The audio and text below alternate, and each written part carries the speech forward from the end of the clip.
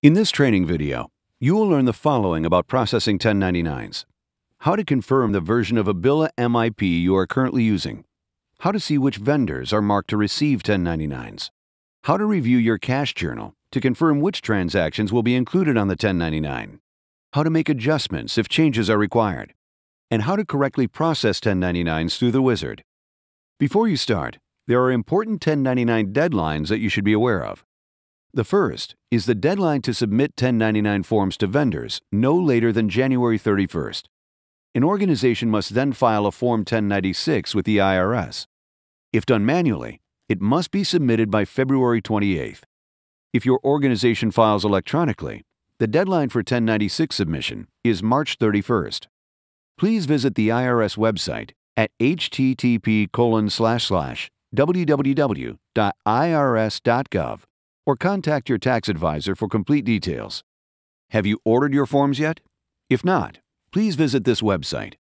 First, before you can process your 1099s, you must be in the most current version of Abila MIP. To confirm which version you are using, click on Help on the top toolbar. Next, click About Abila MIP. A screen will then appear showing which version you are currently working in. To determine which is the most current version of the software, you can visit Abila's website or contact your business partner. If you are not on the current version of the software, then you will need to upgrade. There are 3 ways you can upgrade your software. The first is to log into the Abila knowledge base located on Abila's website and download the software. The second is to use the Abila Auto Update feature installed with the version you are currently using. You can do this by clicking Start, Programs, Abila Auto Update, and Abila Auto Update Console. The third option is to contact your business partner for upgrade assistance. After you are running the current version of the software, you are ready to begin the process. First, you should review which vendors in the system are marked to receive 1099s. As a general rule, you should not issue a payment to any vendor without first having a W-9 form on file to ensure that any payments are properly accounted for. Failure to follow this procedure may result in additional work for you and your staff. This may include the need to create additional adjustments during the year-end review process that could otherwise have been avoided. To learn how to establish vendors as 1099 recipients, please refer to our Vendor Setup and Maintenance Training video, VEN01. To review your list of 1099 vendors, confirm you are in the Accounting module. Then, from the top toolbar, go to Reports, Lists, and Vendor Information. Select from the drop-down menu the default report named Default and 1099 Information. Once the report is selected, click on the Content tab. On the lower portion of the content screen, you will see the selected columns for the report. Click on Issue 1099.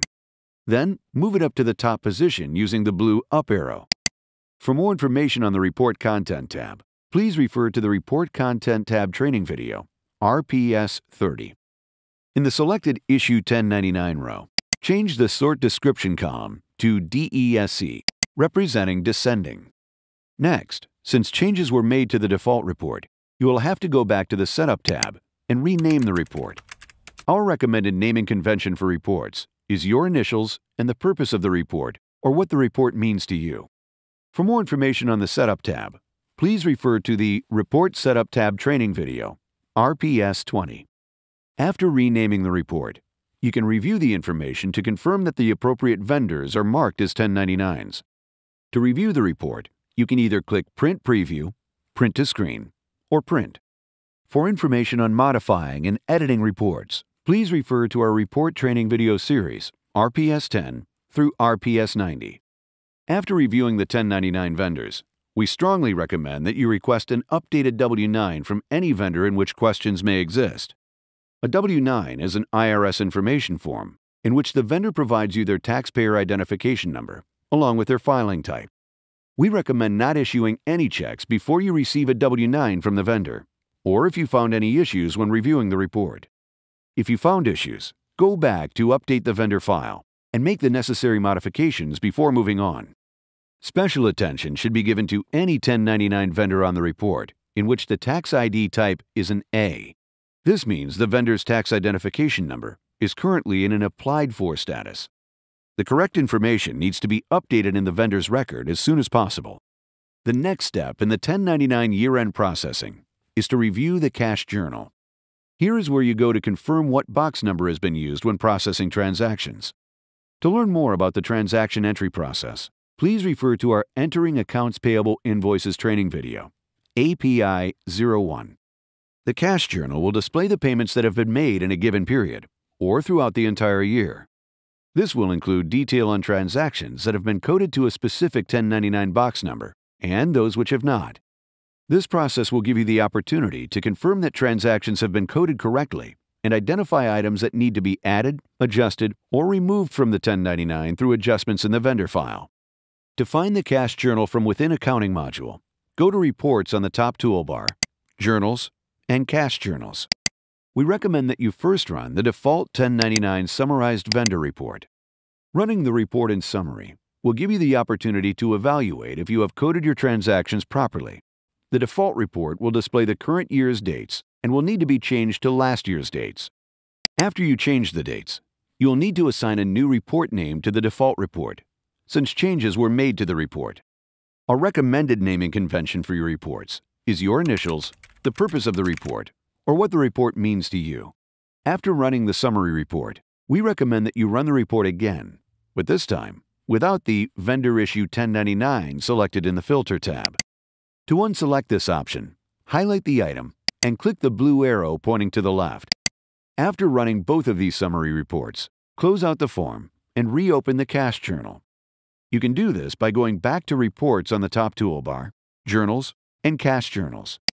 Once reopened, we recommend that you run the default 1099 Detail Vendor Report by invoice number.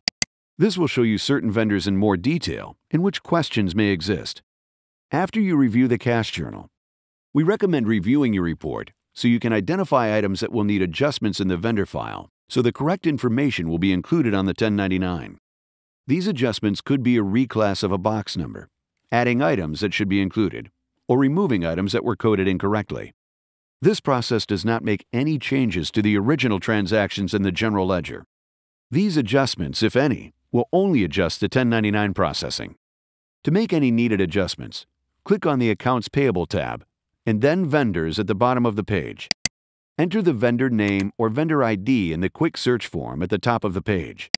Next, click the 1099 Information tab within the vendor record. The 1099 Information tab is where you can confirm the vendor's tax information and make any needed adjustments. After making any adjustments and reviewing your results, you are ready to process your 1099s. To process 1099s, you will need to go to Accounts Payable on the Navigator toolbar and then select Vendor 1099s at the bottom of the screen. The 1099 process is performed through Atrix, which is an embedded solution within Abila MIP that allows you to submit electronically or print your forms. Atrix will automatically start after you select the form type. In most cases, the form will be 1099 MISC and the year you are processing for. There is an option to filter, but most do not use this option unless processing multiple EIN numbers. Please contact your business partner or Abila for further assistance on this process. We recommend you always select the Update Forms button if it's available. If the option is available and you update, you will need to close and then reopen the Vendor 1099s at the bottom of Accounts Payable on the Navigator toolbar. After you choose the form type, form, and year, click OK. Atrix will automatically start. If Atrix does not start, or you receive an error message, this means you did not upgrade your software. Once Atrix starts, read each screen carefully and confirm that the information displaying is correct. The information you see in Atrix is coming directly from your database. If you notice the information about your organization is not correct, exit from Atrix. Then log into the Administration module. From the main toolbar, click on Organization and then Organization Information to make the necessary corrections. For organizations that need to process multiple EIN numbers from one database, you may do so by changing the EIN number in Administration. This will reset the Atrix process, and you can begin again. You will also need to filter when processing for the specific fund you are working with.